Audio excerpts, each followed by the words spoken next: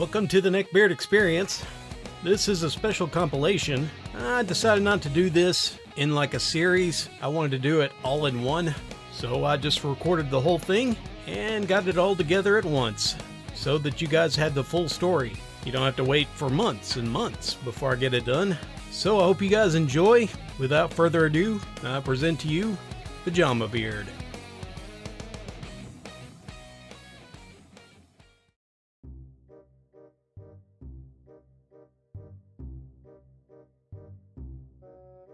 Chapter 1. The Beard in the Striped Pajamas. This is an account of my hellish summer experience I had with a beard. I'll call him Pajama Beard. The cast, me. I'm a 17-year-old straight female who has an unhealthy obsession with trout fishing. Pajama Beard. He's 22 years old, a straight male who wears those shirts with the howling wolves on the front. You know the ones. Dan. He's the boss man. He owns the lodge that I work at. And he witnessed my encounter with Pajama Beard. The summer went off the typical way by my personal standards. I was out of school, which was a junior year, going into senior year. I packed up my truck and drove 4 hours to a campground. It's nestled in the eastern Sierras. I worked there and lived there for like 3 months. During that time, I cleaned the cabins and run a tiny bait and tackle shop. It's a beautiful place. It's got the cleanest, coolest waters you'll ever drink. This place is my safe haven. It's a refuge, if you will, from my hectic home life. A place where I can make money, fish, and totally be off the grid, and cut off from the outside world. There's no cell service up there. Zero disturbance or distractions. However, this summer, it was destined to be one that was extremely trying. All thanks to none other than a neckbeard. I had gotten to the campsite, and literally just got handed the keys to a small summer cabin by Dan, when I noticed a very large RV. It was crossing a small bridge over the creek. He was heading toward the campground. I mean, this sucker was huge. It had the full package. At least it seemed. It must have cost an arm and a leg. Dan turns to me and says, "Hey, October, get your stuff unpacked and get settled in. I'm gonna watch this dummy try and bring this behemoth in." I simply replied, "All right." I head back to my truck so that I could pull next to cabin 2, which is the one I was staying in. By the time I hopped in and turned the key, the look on Dan's face went from enthused to downright dumbfounded. The massive RV was not pulling into the campground. It was attempting to pull into the small circle drive right in front of the tackle shop where guests check in. These clowns weren't campers. They were actually lodging in one of the cabins. Realizing quickly that I would be in the way of this monster, I put the truck in drive and hurried to my cabin. I unpacked pretty quickly because I'm used to packing light and very organized. Seeing that I officially don't work till the next day and therefore hadn't been paid, I didn't bother to buy fresh groceries, yet I did have canned stuff and non-perishables. I decided to take the opportunity to go fish so that I would have rainbow trout for dinner.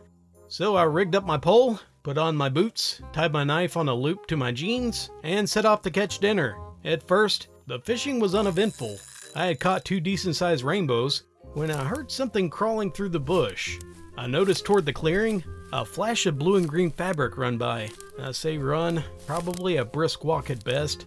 Once I stood up, my eyes unknowingly beheld what would be the bane of my existence for the next 3 months. About 15 yards in front of me stood Pajama Beard. He had on green and blue striped pajama pants. They were about 3 sizes too small. And he had a graphic wolf t-shirt on, with the image of a wolf howling on the front, on the edge of a cliff. Ah, classy. The sunlight had caught the top of his head, giving this ratty looking black hair an unholy glossy shine. And when he turned toward me, it looked like he had hair from your privates haphazardly glued to his rotund chin. I kid you not. He had a full unibrow. Noticing my apparent shock, Pajama Beard grew nearer, and he spoke in an obviously fake deep voice. "What's a fair girl like you doing out here by yourself in the woods?" No one had ever questioned what I was doing, in any way whatsoever, not even in a rhetorical way. Anyone with a quarter of a brain cell could quickly tell that I was fishing. I replied shortly. "Fishing?" Then I asked him, "Why are you running around in the woods in pajamas? There's stinging nettles around here, you know."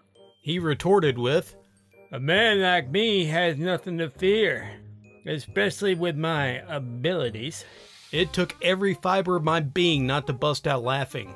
This 5'8", 300-pound butterball in pajamas had nothing to fear in the woods, with no internet to save him? Yeah, right. But I held myself together and replied simply with, Okay, but seriously, be careful. 11 hikers have died up here in the past few years because they were caught unprepared. Oh, I'll be fine. Still making the crappy deep voice, he says, After all, they're probably just human. I stopped walking for a moment, floored by what this guy just uttered. Stopping was a huge mistake. I could smell him way before he reached me. This guy had major BO, even over the smell of salmon eggs and trout. I could smell him because of the pungency. It was ungodly. He spoke again, keeping up with my now hurried pace, desperately trying to escape his foul range. Hey, normal, man. Hard snow or surviving in the woods would be a problem. I could hear him huffing as he walked the altitude with a fake deep voice. But I'm not just like any normal man, so it's not a problem for me. Like I said, I have abilities. Is one of your abilities an inability to breathe through your nose? I asked this, trying not to laugh at my own joke. I do that too much for my own good. He seemed stunned by my crack, almost as if he couldn't believe that a fair milady dared to question him. I'll have you know, he said awkwardly, grabbing my shoulder with his meaty hand, physically spinning me around. I'm a Lycan. You'll regret saying that, I swear. You better hope that I'm not hungry tonight. I wish this wasn't what he said, but it was verbatim. I could say nothing. I just stared in sort of disbelief. Then I removed his clammy hands from me, and I hurried back to my cabin. After reaching my cabin, and firmly locking the door, I observed through the window Pajama Beard waddling toward his cabin, the one which the Overkill RV pulled up next to, the one that I would surely have to clean by Friday.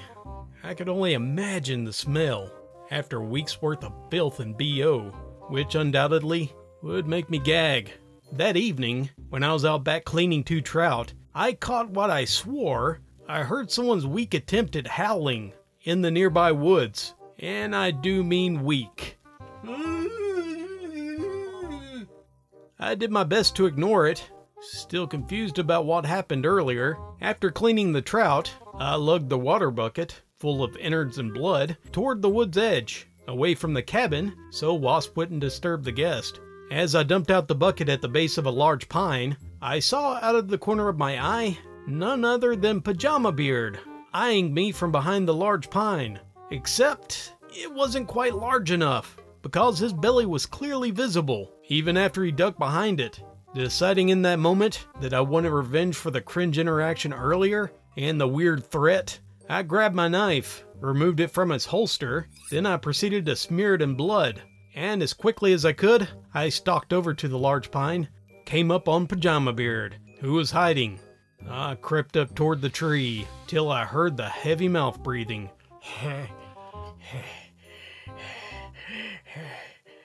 Then I said aloud, What the hell do you think you're doing running around in the woods in the dark?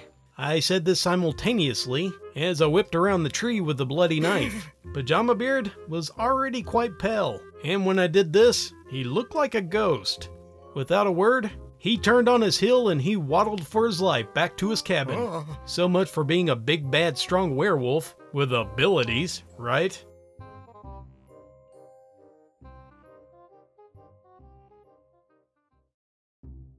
Chapter 2.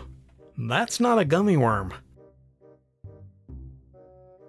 2 days after my arrival on my summer job, I began working as a cashier in the tiny bait and tackle shop. My job here is pretty simple. I ring people up and try to sell them whatever overpriced fishing bait we have, also snacks, and sell them firewood. It all goes fine for 2 days. It's open from 9 a.m. to 3 p.m. Plus an hour before and an hour after, I clean some of the cabins and also do ground maintenance, if Dan asks me to. Around noon to 1 o'clock, I usually go fishing. The third day begins pretty typical. Cabin 13 needs to be cleaned, so I scramble over there. I scrub it from top to bottom, because guests were supposed to arrive at 11 a.m. Due to how strange the cabins are arranged, there's only a small privacy line of trees. From there to cabin 17, and that's the one that Pajama Beard and his parents are residing. I haven't seen Pajama Beard since I spooked him 2 days earlier, so I think nothing of it, and I continued to do my job.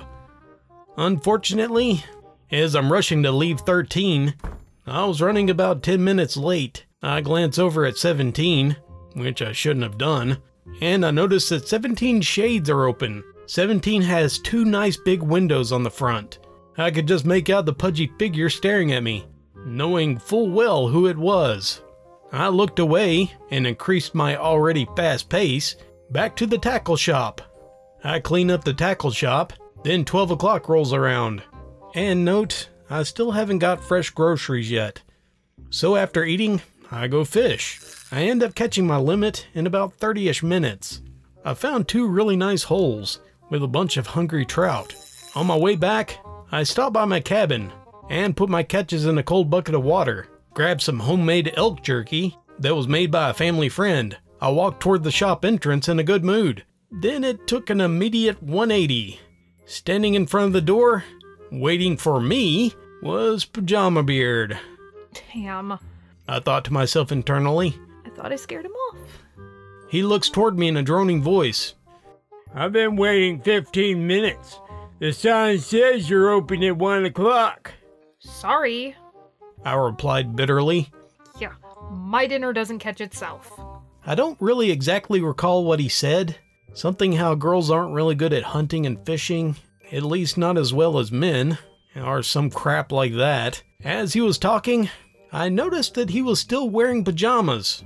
Again. Oh, yes. I replied sarcastically while opening the door. I could smell him again. Real bad this time. Oh, I'm sure someone with your abilities is more than capable of providing your own food. Pajama Beard picked up on my sarcasm, and while I turned the lights back on and took my place behind the counter, he droned on about how his abilities were nothing to joke about, saying something like, I only spared you 2 nights ago prior because you are a fair young maiden. You obviously made a simple, foolish mistake. Since I'm wise and merciful, I decided not to provide myself with a human meal, so I elected to consume a young doe instead. Never in my short, sweet life, thus far, have I ever felt so much disgust and secondhand embarrassment at the same time than with this guy, both belittling and praising me in the course of a few sentences. Upon finishing his monologue, he came to the counter, clutching a cherry Pepsi and 3 bags of Cool Ranch Doritos. I rang him up, and he noticed the elk jerky sitting on the counter. I'd been snacking on it while he was blubbering. How much? He asked in a stuffy voice. Not for sale. I replied. Oh, I insist. He said, shoving a wad of bills in my direction. They smelled like a sun-baked porta potty. I cannot sell you my elk jerky as it is homemade and not a store item. I replied, now growing agitated. Elk jerky? He asked. Then he stared at me with a newfound interest. While he was doing this, I was counting his change, though I could still smell his money on my hands. Ooh, you like elk? He asked. Yeah. I said. Better than beef. I see. He said, with a sort of creepy, fascinated voice. Well, if I can't have that, then I guess I'll take a free gummy worm. He then proceeded to grab this gummy worm. Sir? I tried to warn him. He cut me off, trying to be smooth. Call me Pajama Beard. Pajama Beard. I replied, as quickly as he would allow me. That's not a gummy worm. Too late. This experienced and skilled hunter just chewed and swallowed a mouse tail. Not a literal mouse tail, but it's a trout bait. It's trout bait. The fearsome predator went from ghostly pale to a shade of green. Then he proceeded to speed waddle out of the shop, taking his kill of Doritos and Pepsi with him. As soon as the door on the shop closed, I laughed hysterically. And I couldn't stop until I started to choke. The afternoon went calmly, until a shrieking voice filled my ear. Have you ever heard an angry stellar blue jay? Well, imagine that, except that ear rape edition. That's what this woman sounded like. Dan then appeared in the shop doorway, and this lady is still screeching. Your employee tried to kill my son. She fed him fish food. I was dumbstruck by what I just heard. Then Dan looked at me dead in the eyes and said, October, did you give this woman's son bait and say it was a gummy worm? I paused, still in shock at what I was hearing. Then through gritted teeth, explained how Pajama Beard had ingeniously grabbed the bait and helped himself to the soft rubbery insides. The woman scoffed at me and called me a lying pig, then demanded that I apologize. Not wanting to be sent home only 3 days into my 3-month work trip, I reluctantly apologized. First to his mom, then to Pajama Beard himself, who had extremely red and watery eyes. In my head I thought, Has the little been crying? But I said nothing out loud. But instead, I just shot him one of the dirtiest looks I could muster. Once they were satisfied with my apology, they left, causing the building to shake a little. Dan, of course, asked me again what happened. I did my best to explain the entire event, starting with me opening the store late, to Pajama Beard eating the mouse tail. After all was said and done, Dan chuckled a little, and he let me off a few minutes early, for the trouble, as he put it. In hindsight, I shouldn't have apologized. I should have let Dan fire me and send me home right away, because later events, Pajama Beard would go from gross to annoying to persistent borderline sexual harasser, and he made it his goal by summer's end to make me his mate, all because he would take my love of elk, but all meat in general, really, way out of context.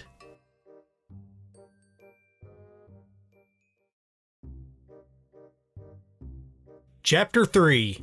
Snowstorm Sucker Punch. It was Friday night, about 2 days later. Clouds had built up pretty thick, and it dropped below freezing at night.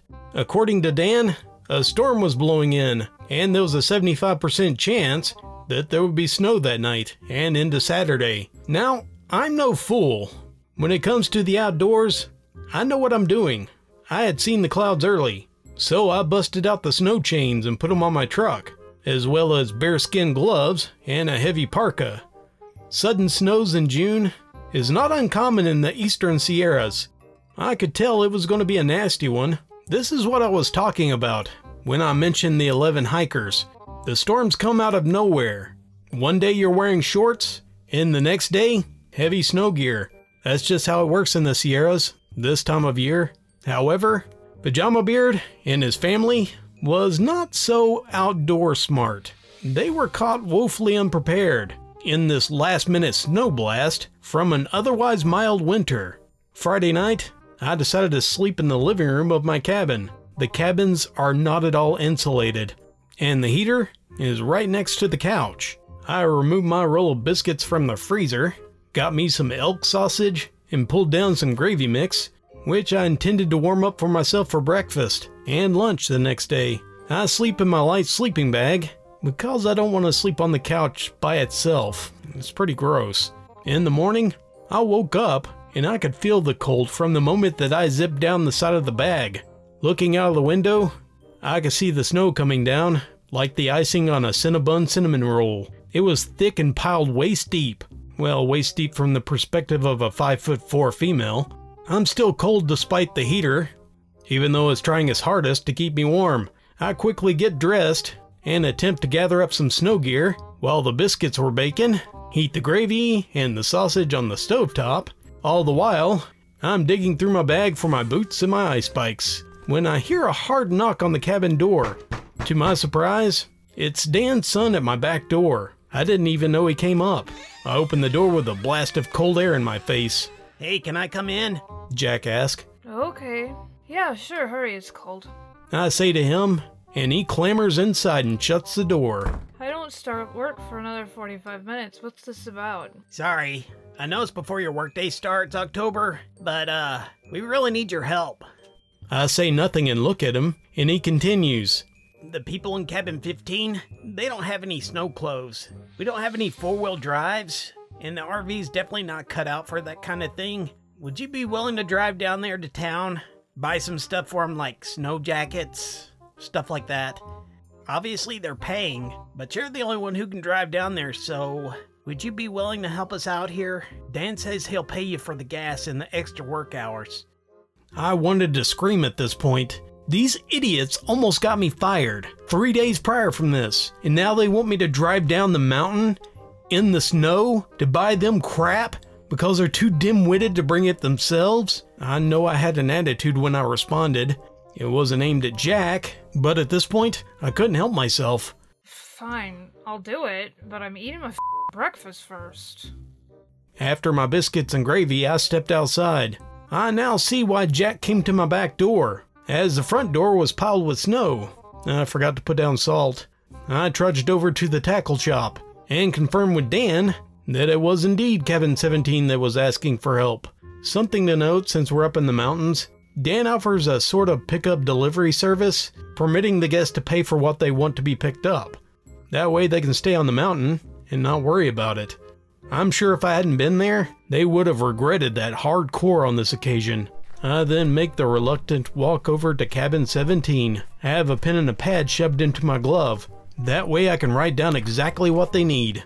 I knock on the door, and what seems like an eternity, the door finally swings open, and in the doorway stands Pajama Beard's morbidly obese mother, who seems to like hairspray and bacon, but not the good hairspray. You know, the crap from the 80s that makes for a better flamethrower than hairspray, and she ushers me inside. The place smells like a homeless orgy. I mean, just absolutely foul. There are wrappers and paper plates strewn about, and more empty soda bottles than floor space. I could smell food being cooked in the kitchen. The bacon, it had been burnt for sure, and a faint smell of ham, it was definitely burnt as well.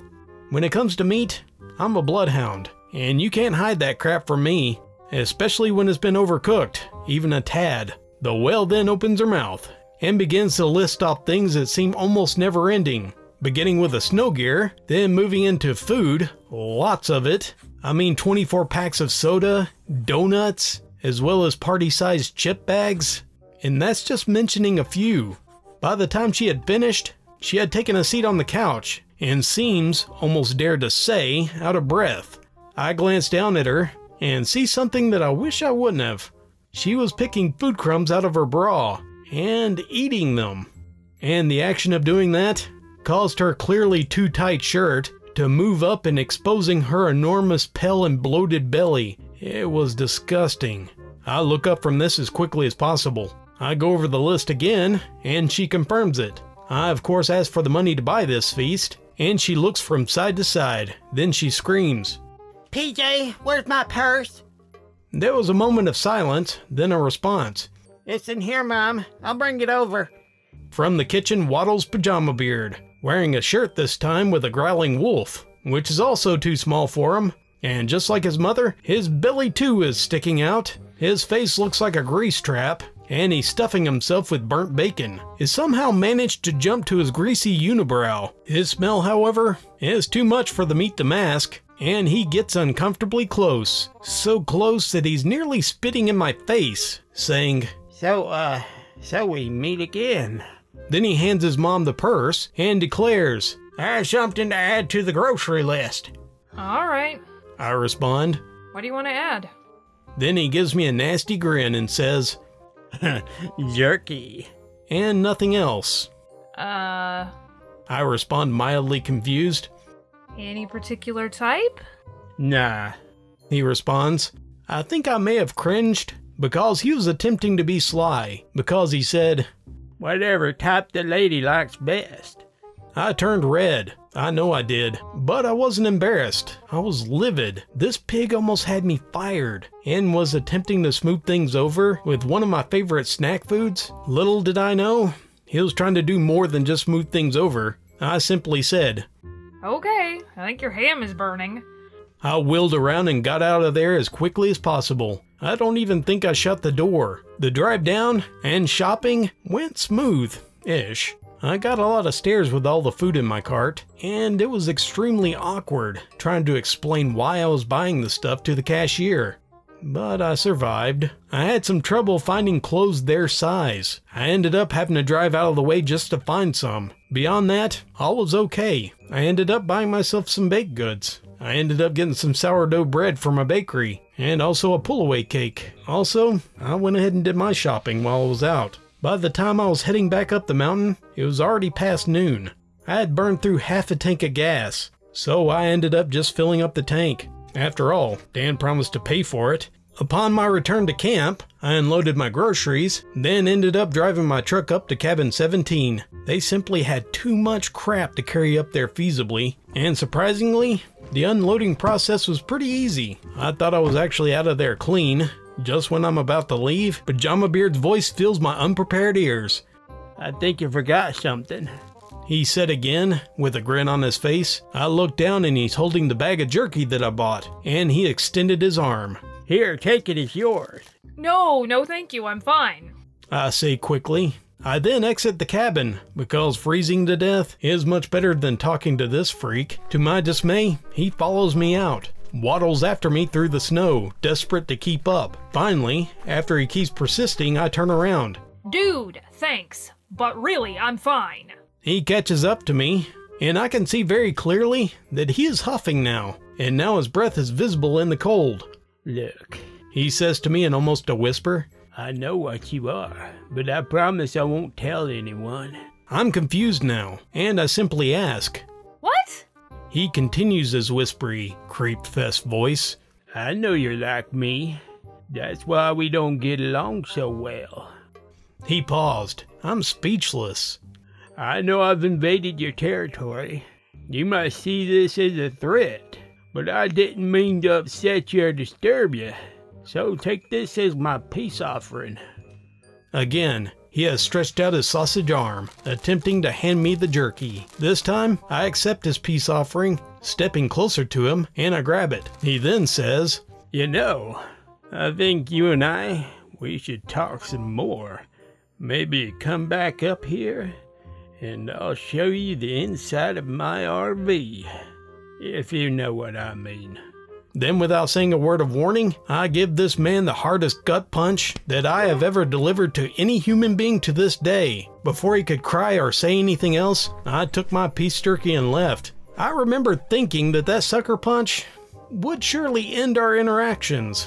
Boy, oh boy, was I horrendously wrong. This Beard, who had somehow convinced himself that I too was a werewolf, would from that moment forward, would simply be more inspired to take me as his mate. In hindsight, he must have been into the BDSM crap, because no one who's mentally stable would take a gut punch like that and be interested.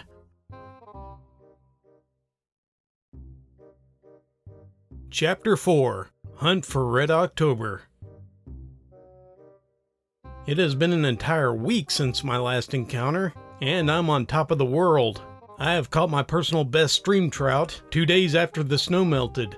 3 pounds, which is big for a stream trout, and I've been bringing and smoking trout and selling it at the bait and tackle shop. If you've never had smoked rainbow trout, you're missing out, because if it's done correctly, it is honestly really good. But I digress. I was busy cleaning the cabins, raking out infinite amounts of pine needles, and doing other general stuff around the camp. I had gone down to the town one more time to let my boyfriend and my family know that I'm still alive. And yes, I did clean Pajama Beard's cabin. It took me 2 hours longer than usual, cause there was an ungodly amount of soda that was soaked into the carpets. And the stove, it was covered in grease. Surprisingly, my punch was not protested, and Pajama Beard's mother, she hasn't come screaming to my boss, more than likely. Pajama Beard was too ashamed of himself to tell his mother that a mean girl had punched him into next Tuesday. At that point, I thought for certain he was gone, that I'd never have to deal with this disgusting whale wolf again. I was right for a week, but only a week. It was a crisp Monday morning. I woke up early to fish, and I make breakfast. I watch a doe and her fawn eat grass that had grown into the foundation of the old lodge. I finally got some really nice sunrise pictures. It was the glacier flooded with pink light. I made a tiny snowman from the very little remaining snow. All is right with the world, and I suppose, after fishing for a little while, I head over to the shop to talk to Dan. So as it happens, there's no cabins to clean for that day, and Dan was content running the shop, so he gave me the day to live a little. So that's just what I did. I packed myself a lunch, geared up my hiking stuff, went for a day hike. It was beautiful. The glacier waters were turquoise. It was so peaceful up there. You almost forgot that down that mountain was a world full of people. By the time I make it down to the camp, it is mid-afternoon. I've gotten kind of hot in my hiking clothes, so I elected to change and fish for the rest of the day. I should have stayed on the mountain. I walked past the bait and tackle shop and overheard a conversation. There was a somewhat nice BMW. It was pulled up front, and I heard a voice almost recognize. That conversation went as follows. She's an employee. I can't give you her employee information. But we really had a connection, and she said that you would give me her number. October never told me that. Can't you just trust me and at least give me her email?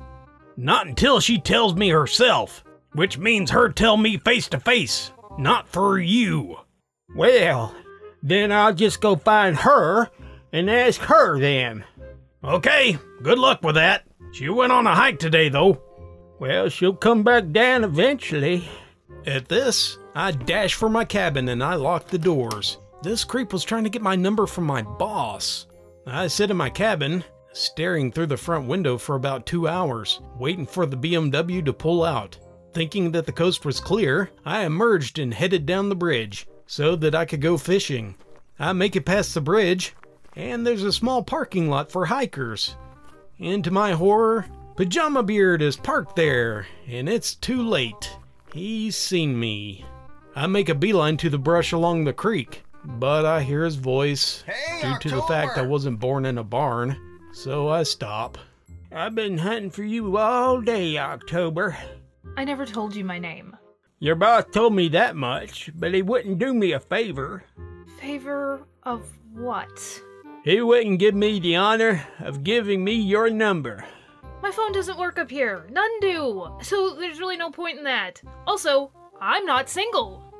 Now surprisingly enraged, So you took my jerky that I bought with my money, fully knowing that you had a boyfriend?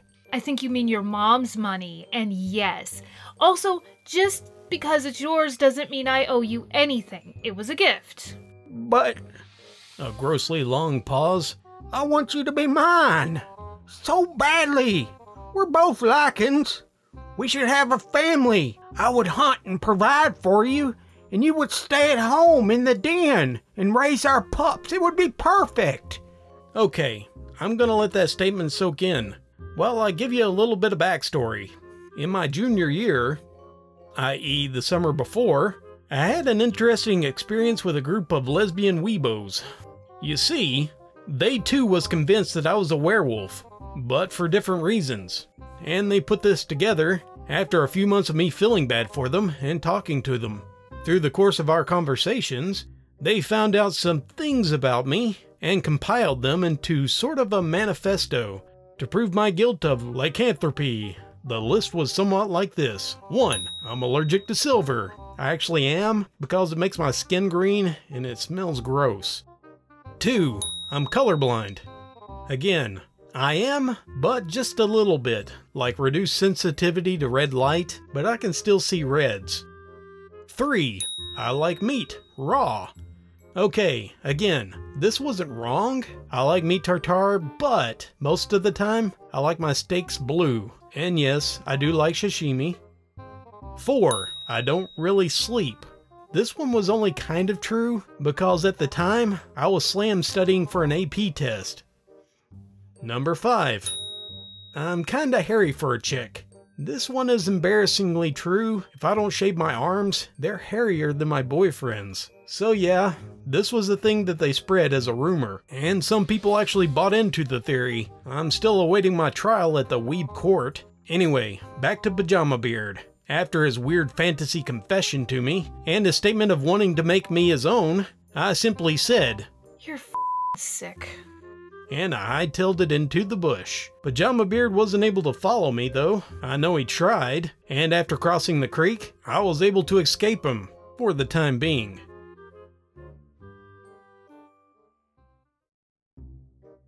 Chapter 5. Lycan Love Letter. It's been a measly 72 hours since my last run-in with Pajama Beard, during which he confessed to rather disturbing fantasy. After that run-in, I was a little unsettled. This guy was crazy, saying this stuff almost to a complete stranger. He might not have a conscience at all, and he could take it a step further next time. So I decided to provide myself with a better means of self-defense. Note for clarification, I am by no means a gun nut. I have a Smith & Wesson 22 long rifle, CTG, which means 22 is the caliber and CTG means cartridge. And the name suggests that it's a rifle, but it's a revolver. This is what you would truly call a lady's gun. 22 is a small caliber. It makes it easy for someone with smaller hands and a weak grip to fire accurately, which is why I own this particular model. Now the legal age in the lovely state of California is 21, which means it's entirely illegal. I understand this, and I usually keep it hidden away, in case that I have to defend myself. So I took it from my well-hidden spot in my truck, which was in its case, to my nightstand, but well out of sight. Doing this makes me feel substantially better, and I'm back to myself in no time. So, 3 days later, I'm feeling good. Washing sheets, probably inhaling way too much Windex, and I'm cleaning cabin 15's windows. Once 15 is clean, I move all my supplies back to the shop, and I wait for guests to arrive. They check in around 11 a.m., so I end up cleaning the shop. I sell 2 smoked trouts in that time, waiting for some poor soul to buy a Twix bar. That was definitely expired. It's a few minutes before 11, and I hear the doors open. With a bit of a start, I look up, and to my absolute horror, it is Pajama Beard. He's clutching something made of paper in his left hand, and in his right hand, a breakfast burrito with more cheese than anything else. There was a good 3/4 of a burrito left, and I watched in shock as this hog ate it in 3 huge bites. Looking him over, it almost seems as though he had somehow gained some weight. I know that he definitely packed on some pounds since I first met him. I could have sworn that he was heavier than he was 3 days ago. My nose was promptly hit with this ungodly scent. It took all of my willpower not to throw up. Hello, October. Fancy meeting you here on such a fine day. He's spewing chunks of breakfast while he says this. Hello, PB. Are you here to check in? If only I was, that would be divine. But your reservations are full till next month, probably because there's someone so beautiful working here. I would call Dan more handsome than beautiful, and if you're not here to check in, then I cannot talk to you. I'm working and guests are set to arrive shortly, so whatever it is, please make it snappy. He looks at me somewhat disappointed and proceeded to stretch out his left hand to me. The piece of paper wasn't actually a piece of paper, but it was a sweat-marked sealed envelope. For my lady. I almost lost it, because no one has ever said that to me before. It made me want to crawl into a hole and die. I then proceeded to reluctantly pluck the letter from his greasy palm, using the thumb and index finger pinch technique.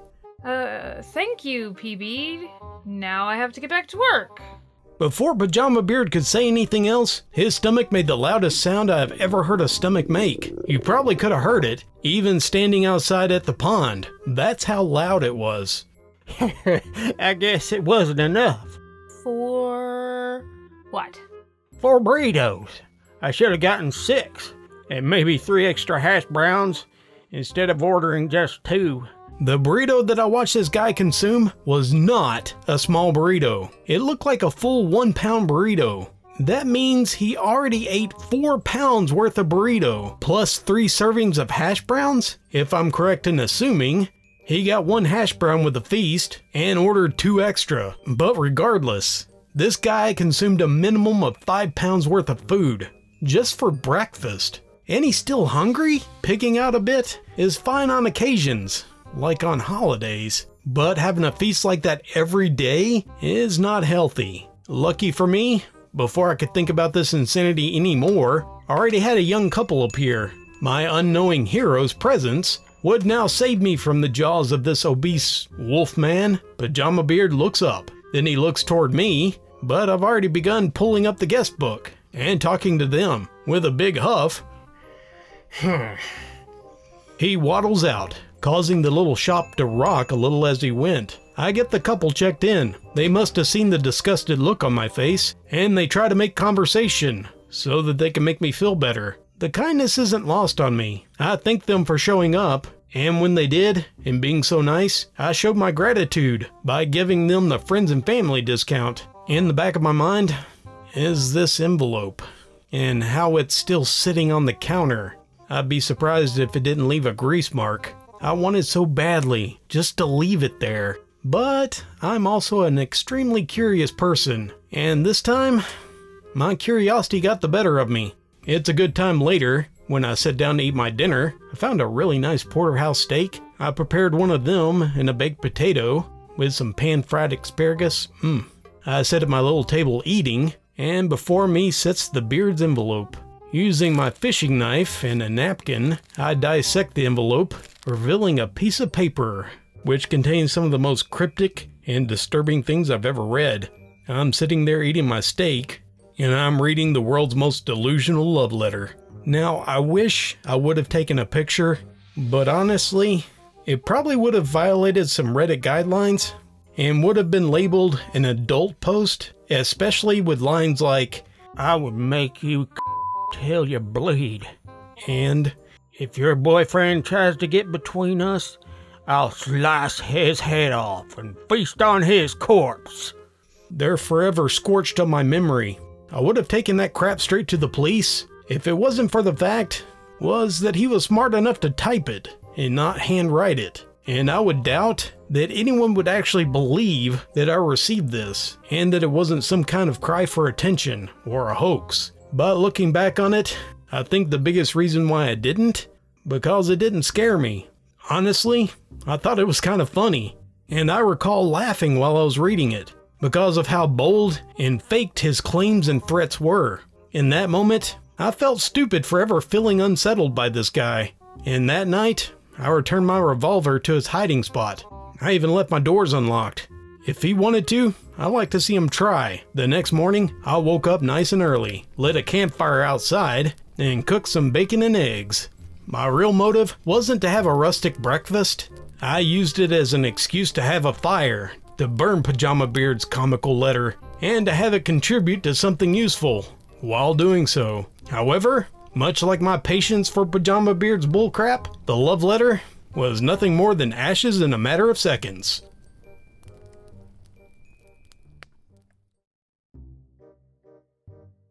Chapter 6. The Boy, the Knife, and the Beard.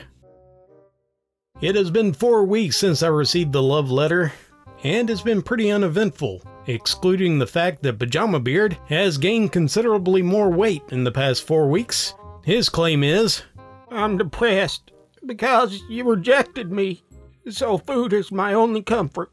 However, emotional manipulation has no effect on me, and my hatred for this landwell will never cease or lessen.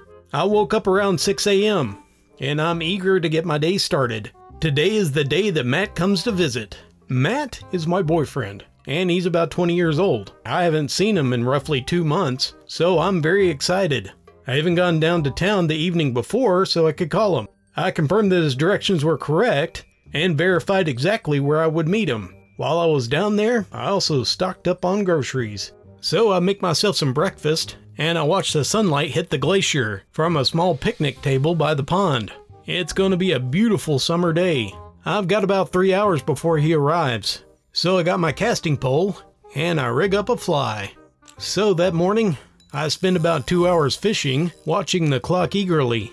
I jump in my truck, wave goodbye to Dan, and off I go. I am so excited to see him again, so I head down the mountain. I totally ignore the black BMW that drives past me. I should have paid more attention. I get to town 30 minutes early, so I sit in my truck on my smartphone, catching up on what happened over the past 2 months. Though I use my phone once a week to call my family and Matt, I usually don't look at the news. As it turned out, the world really wasn't that much different. I ended up waiting about 45 minutes. Then Matt finally arrives. After a good makeout session and a whole lot of hugging, we eat lunch and we catch up. I tell him about everything that happened with Pajama Beard, including the love letter, and I could tell that it was making him mad. Now Matt, he's the polar opposite of me. He's a lover, not a fighter. He's a big old teddy bear and a total cuddle bug. He could also be a bit needy and overprotective, but I love him all the same. I switched the topic to a bear I saw a week prior, and the anger drains from his face. He really likes bears, so that's my go-to topic of distraction. After a while, we pay for our meal, and we head back up the hill. Since his truck is terrible at scaling inclines, we take my truck. We park his on the trailhead, and we head up. The drive goes by uneventfully.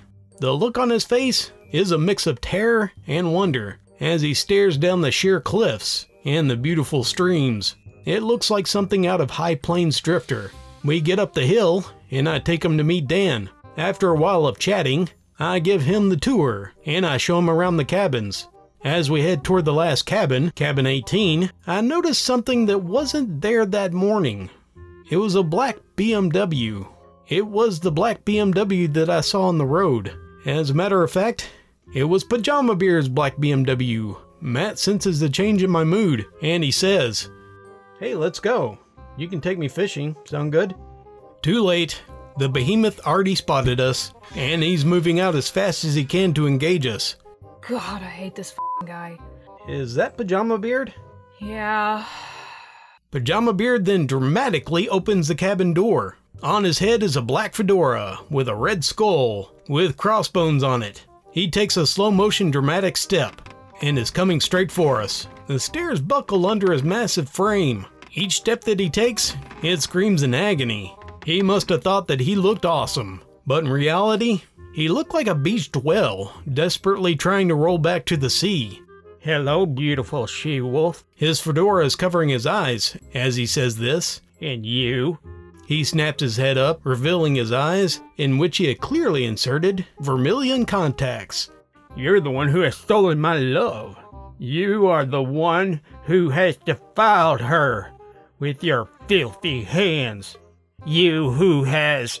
Matt cut him off. Dude, listen, I don't know what the hell you're going on about, but she's already told you that she doesn't want you, now or ever. So why don't you just do us a favor and f*** off? As an attempt to rub some salt in the wound, I pull Matt in for a nice long kiss. Right before we can really get going, I feel a hand push him and I apart. And this hand had not just pushed me, but my right breast. I opened my eyes to see Pajama Beard standing between us, his back to me, and he's facing Matt.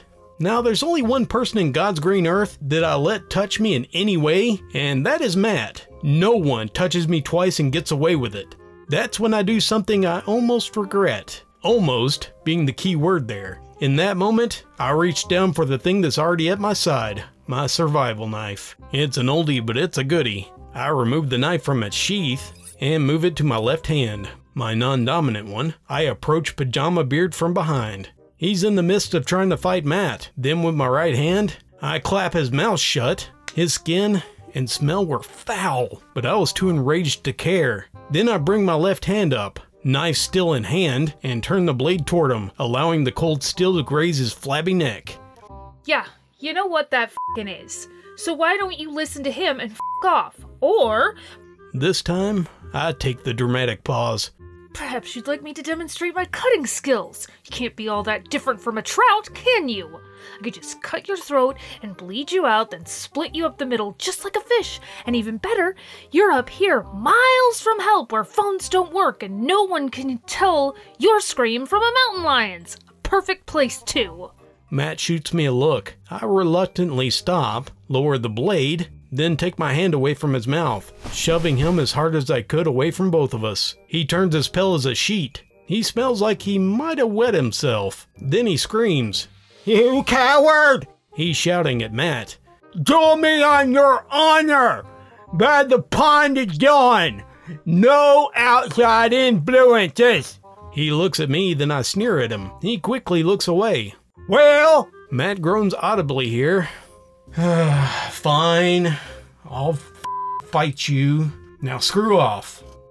Satisfied that this challenge for my lady's hand had been accepted, Pajama Beard swiftly turns away, making sure to stare at me with his stupid contacts for one last time. Then he marches back up the steps and into the cabin. Matt and I don't talk about what happened. We simply walk back to my cabin in silence. I grab my fishing stuff. He sits and watches as we both say nothing of the incident. I think he could tell that I wasn't in the mood to talk about it. We fish for the remainder of the day, until twilight, when he catches his first trout. I couldn't have been more proud. I taught him how to clean it, and we fried rainbow trout fillets with potatoes for dinner. We stayed up late looking at the stars. After all, it is over 10,000 feet up. And after a while, we go to bed. We end up just falling asleep in each other's embrace. In the back of my mind before I fell asleep was one thought that still remained. Pajama Beard and Matt, they would fight tomorrow, and I'll be forced to stand aside and watch.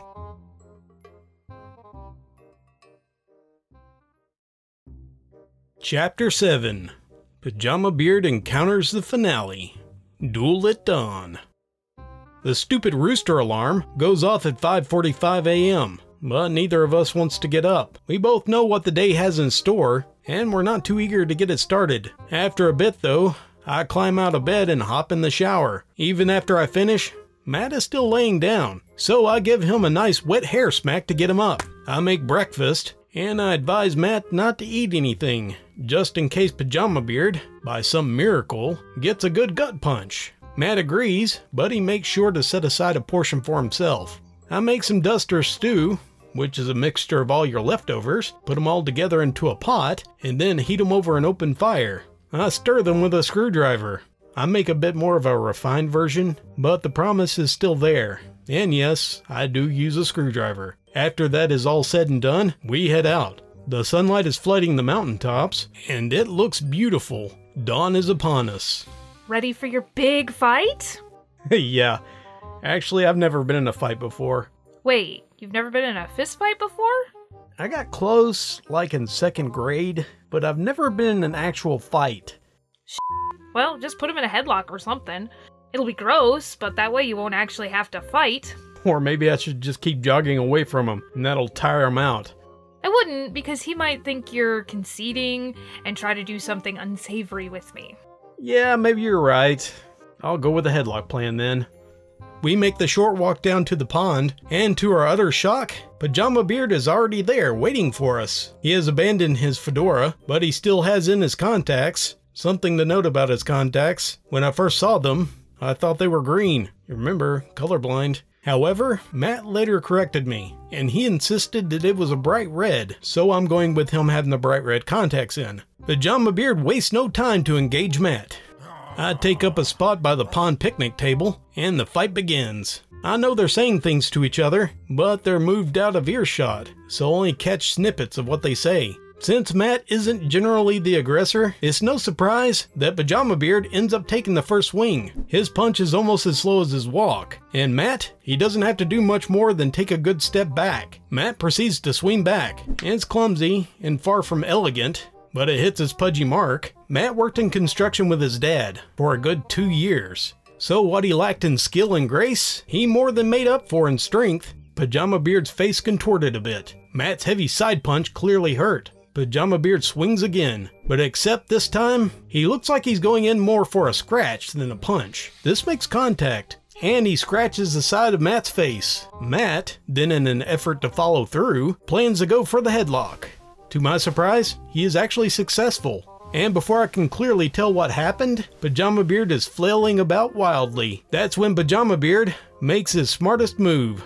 He pushes backward against Matt, and he goes dead weight. They hit the ground hard. Matt is unable to clear himself completely of his enormous mass. His right side is pinned under Pajama Beard's now uncovered stomach. Matt wiggles free, trying to kick Pajama Beard's gut on his way out. They landed in the mud. Matt's back is totally caked in it. Pajama Beard must have worn himself out, because he's unable to lift himself up. He tries a few times, but he can't get his legs underneath him. His stomach is way too fat, and it's forcing his legs apart. Matt walks over toward me as Pajama Beard lays there, somewhat helplessly defeated. He asked me somewhat jokingly, "So how'd I do?" You looked like an stick chicken, but you got the job done, I guess. Well, like I said, I've never actually been in a fight before. I can't say I enjoyed it all that much. I mean, look at me. He turns, revealing the extent of the mud. Don't think this is over, coward!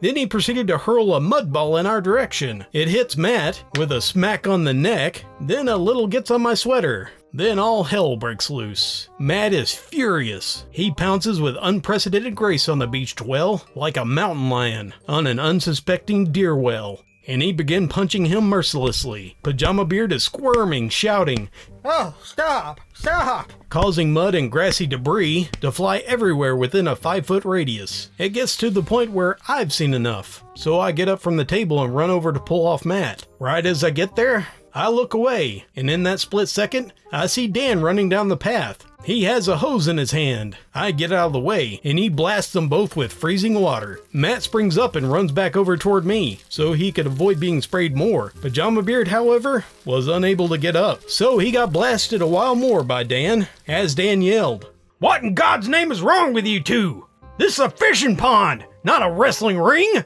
Eventually he turns off the hose. Dan then promptly scolds them both, telling them, You shouldn't fight like that in front of a young lady. You both should be ashamed of yourselves. I also remember him saying, This may be woods, but it doesn't give you the right to act like animals.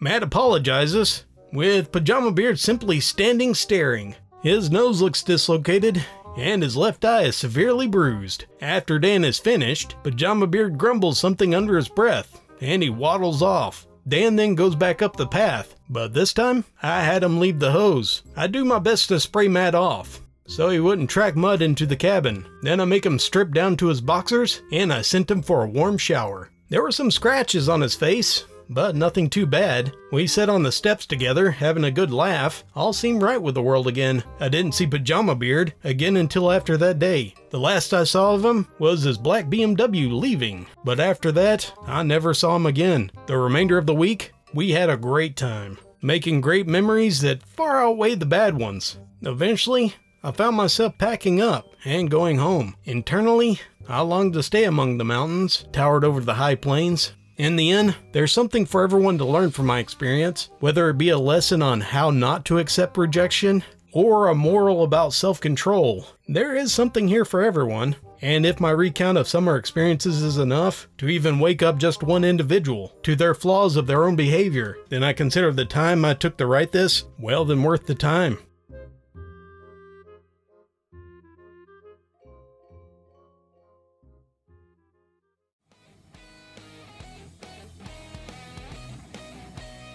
Thank you very much for joining me for this special edition of the Neckbeard Experience. Hope you guys enjoyed this compilation. I did it all at once. My throat hurts really bad, but it's satisfying. I just hope you guys enjoy it. If you did, it was more than worth the effort. I want to give a special thanks to my patrons. Your help is invaluable. I couldn't say enough. Thank you very much. And if you want to become a patron and support the channel, there's a link down in the description. Or you can make a one-time donation of PayPal, or you can buy some of my merch, or just keep on watching. Plus, at least give me a thumbs up and share it with your friends if you can. That will help me out immensely. You can also follow me on Facebook and Instagram. My wife keeps that up. There's things there that she posts besides just what we put on the channel. So please leave a comment. I really enjoy reading them. It means a lot. I want to give a special shout out to Moonhorse the Horse. I'm going to put a link at the end of this video. He's got Neckbeard stories and quite a bit of other stuff. I think he's worth checking out. Again, thank you guys for watching. Until next time, this is Dallas, signing off.